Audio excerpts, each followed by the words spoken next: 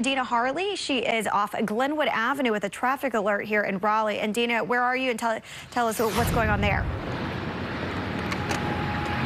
Good morning, Laura. We are around the 8400 block of Glenwood Avenue, right about near Kodiak Drive right now. Let me step out of the way and show you what we are seeing here.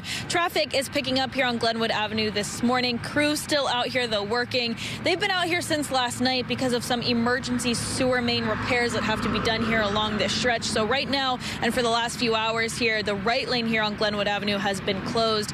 Crews, the bad news say that the closures are expected to last until Wednesday night sometime. But again, they've been here overnight working on this. The right lane closed right now. Of course, if you are heading out soon for your morning commute and you're going to pass this area, you definitely want to give yourself some extra time just in case that rush hour traffic starts to back up here. And of course, crews say to be extra cautious when you're passing them and to make sure you're paying attention. Live in Raleigh, Dina Harley, CBS 17 News.